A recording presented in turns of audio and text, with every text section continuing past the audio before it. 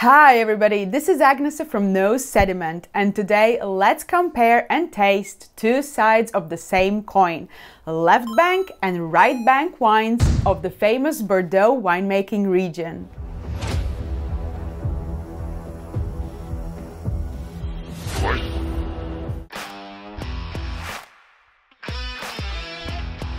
Bordeaux is one of the largest winemaking regions in France. Due to its impressive size, it is hard to generalize about the region. One quite common way to talk about Bordeaux is referring to the banks of the rivers. Therefore, it is sometimes divided into left bank and right bank. Both banks offer a diverse range of wines, each reflecting its unique geography, climate, soils, and dominant grape varieties. And today we are here to discuss and compare these distinctive factors in order to understand the key differences between the left bank and the right bank wines. We will finish this video with the tasting of two wines, each reflecting the typicity of their respective region. So stick around and let's begin. To discuss these two parts of Bordeaux, we first must define these areas geographically. The truth is, if we follow the Gironde-Garonne river line and their tributary Dordogne, we actually see that Bordeaux wine region is divided into three parts instead of two. We have left bank with vineyards of Médoc and Graves, and we have the right bank with the best known appellations of Saint-Emilion and Pomerol. But we also have the area situated between the two rivers, known as Entre-deux-Mers. Although a significant amount of Bordeaux wines originate from Entre-deux-Mers area, and one can indeed discover excellent value for money here, today our focus will be solely on left bank and right bank wines. One more disclaimer before we continue. There is great number of absolutely amazing white and sweet wines made on the left bank. However, there are almost no white wines made on the right bank. Therefore, today I will solely focus on red wines of the left and the right banks, as this is not only the wine style that the majority thinks of when referring to the left versus right bank, but also because those absolutely magnificent whites and the forever living sweet wines deserve videos of their own.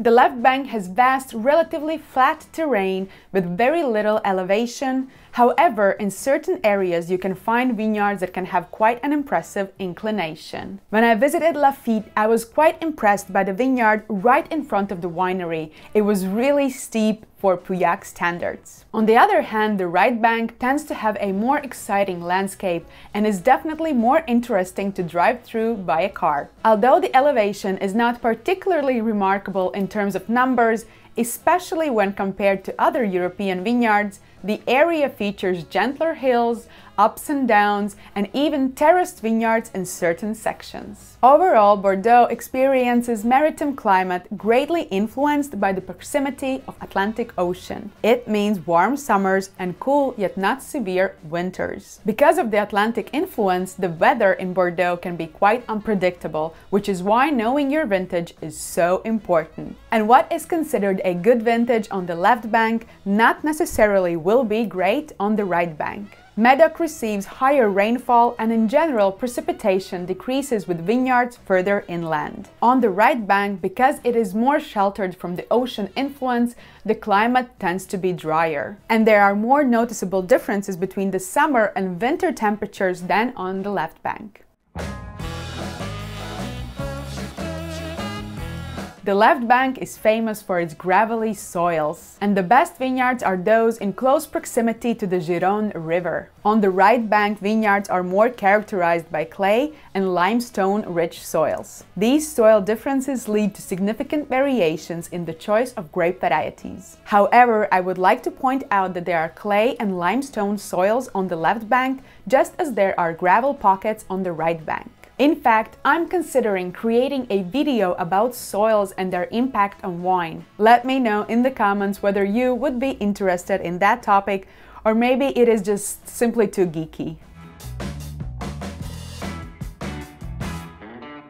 In both areas, left and the right bank, blending grape varieties is the key, and rarely will you find a monovarietal wines. However, there are distinct differences between the main grape varieties, which is often influenced by the climate and the soil. The right bank is where the Merlot grape variety shines, constituting around 70% of all the vineyards planted here. It does enjoy the cool clay soils and thrives here. Merlot is followed by Cabernet Franc, an ancient grape variety and the parent of both Cabernet Sauvignon and Merlot. Malbec is also gaining increased attention in both parts of Bordeaux. On the left bank, Cabernet Sauvignon is the king, and the most prestigious and luxurious names of Margaux, Pauillac, Saint-Julien will definitely have large proportions of Cabernet Sauvignon in their blends. These areas also have the finest soils suited for Cabernet Sauvignon, namely gravel. But as I mentioned before, the left bank is a large area and not all of its land is well suited for this grape. And there are many areas with clay-rich soils that struggle to bring Cabernet Sauvignon to full ripeness. This is why Merlot also holds a significance here, particularly in the cooler northern Medoc vineyards. Alongside Cabernet Sauvignon and Merlot, Petit Verdot also plays an important role here on the left bank, contributing spiciness to the wines. All the factors we just discussed, location, climate, soil, and choice of grape variety have a significant impact on the final wine style. In terms of winemaking, wines from prestigious appellations such as Pauillac and Margaux on the left bank and Saint-Emilion and Pomerol on the right bank will definitely be aged in new French oak barrels. However, the percentage of new oak usually decreases as we move to the second and third labels. Due to the interaction of climate, soils, grape choice, and winemaking, in general, red wines from the left bank will be more structured, oftentimes tannin-driven, and displaying firm acidity. These are the wines that immediately come to your minds when considering options for long-term cellaring. The finest examples are concentrated and intense, with a depth of flavors usually showing blackcurrant, sweet toast, and garrigue. On the other hand, right bank tends to offer opulent wines, rich in ripe fruit with occasional jammy plumpness. However, I also find that these wines often showcase more earthy aromatic complexity. They do have ripe red and black fruits, but these are usually wrapped in the notes of forest floor, black earth, and tobacco leaf. I strongly believe that red wines from the right bank can age just as long as those from the left bank, but they are definitely also drinking quite nicely early in life. Of course, if everything was that easy, there would not be so many books written about Bordeaux region and its wines. The truth is there are many exceptions in both areas, and to identify the wines in blind, one not only needs a great experience in tasting these wines, but also have some very typical wines in the glasses. Both areas have their grand appellations and famous labels that are difficult to source, both because of the price and limited availability. The best known appellations of the right bank are the Saint-Emilion and Pomerol, while Fronsac is also growing in recognition and certainly offers some value for money. On the left bank, however, the most prestigious appellations are Margaux, Pauillac, Saint-Julien and Saint-Estèphe in Medoc, and Pessac-Leognan in Graves. Both areas also have their share of famous wine producers and labels that dictate ultra-premium prices. And one cannot distinguish between them, which is more famous, more sought after, or more luxurious. We have Chateau Margaux, Latour, Lafite, Aubryon, Mouton on the left bank, and we have Chateau Cheval Blanc and Petrus on the right bank. And we all know that I haven't even mentioned many of the great names. But there is one important note I want to mention. On the left bank, mostly Medoc and Graves, the estates tend to be much larger. On the right bank, wineries and their vineyard holdings are usually smaller. This could also be one of the main reasons why famed right bank labels such as Petrus, Le Pont, Cheval Blanc and Ausson are so much harder to source than, for example, Lafite, Latour or Aubryon. But now let's move to the tasting. I have here two, in my opinion, great examples from both regions. Not from ultra premium labels, but definitely offering value for money. So let's compare them. I will start with wine from Saint-Emilion. This is Chateau Cape from 2019 vintage.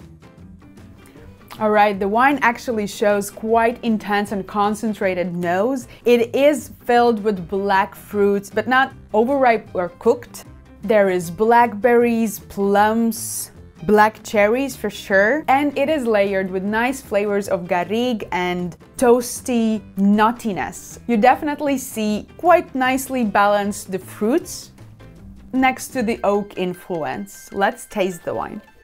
It is juicy, it is plump, it is really approachable, it is relatively young vintage, but I don't see reason why you shouldn't open this wine right now and enjoy it. The tannin is well managed, it is maybe youngish and sticky, but it is ripe, it is not harsh or aggressive in any way. Lively acidity that kind of brings this wine together, putting it into one beautiful shape. Let's taste wine number 2. Wine number 2 comes from Chateau Pedesclos from Pauillac, which is 2018 vintage, I think one of the hottest vintages in Bordeaux. This shows, like, the nose is so intense with black currant. It is so typical, and whenever I see or whenever I smell black currant, I immediately think of Cabernet Sauvignon. Saint-Emilion wine from the right bank, it was more open, juicy, and kind of, you know, approachable. This seems a bit focused tight and kind of maybe sitting back. It's not that it's not giving you anything on the nose, or, you know, I haven't tasted it on the palate yet. It has that aromatic intensity and it has that tension. It just seems that this wine is evading me, like evading my nose, like I have to catch it. And now, after I have swirled it in the glass, it also opens some nice vanilla flavors, some toastiness, and these definitely come from oak. Let's taste it. Yeah, I think this is what I told you in the theory part. It does have higher acidity, and despite the fact that it was a hot vintage, this wine shows really lovely, lively, mouth-watering acidity. I would want to say that it is almost defining this wine. Tannin is elevated, it is firm, well structured, but it works almost like a backbone to the wine. It kind of brings it together, it kind of puts it in the beautiful shape. I opened this wine for this tasting, and now I think it does show a lot of potential to be aged, and I think like 10 years for this wine from Pauillac is nothing, and it makes sense because Pauillac probably makes one of the most structured and like full-bodied wines of the left bank. It's becoming more approachable. I have finally catched it. Yeah, definitely here I have probably picked a very typical wines of each bank. And the theory that I discussed in the beginning really shows off well in these wines. First wine from Saint-Emilion from Chateau Cape being really open and plump and juicy, while wine number 2, Chateau Pedesclos from Pauillac, being with more defined acidity, firmer tannin structure, and definitely maybe showing more focus here. And as we discussed in the theory, it might not only be because of the geography, the soils, or the climate, but it is also greatly based on the choice of grape varieties. And here, wine number 1 from Saint-Emilion is based on Merlot grape variety. I think it constitutes more than half. And Chateau Pedesclos is based on Cabernet Sauvignon, which is why I had this very distinctive black currant nose. I think it is important to know that here in this tasting, it greatly shows the differences between two wine styles, but I don't want to say that one style is better than the other. It's just that they are different, and it makes sense for such a large winemaking region, which is Bordeaux. And if you like lush, more open, juicier wine styles, maybe you should look for your wines in the right bank. However, if you prefer more structured wines with higher acidity, maybe you should look for wines in the left bank. Saying this, we all know there are exceptions, of course. Let me know in the comments which bank you prefer the most and why. And if you like this video, you will definitely enjoy my other video on Rioja versus Ribera del Duero.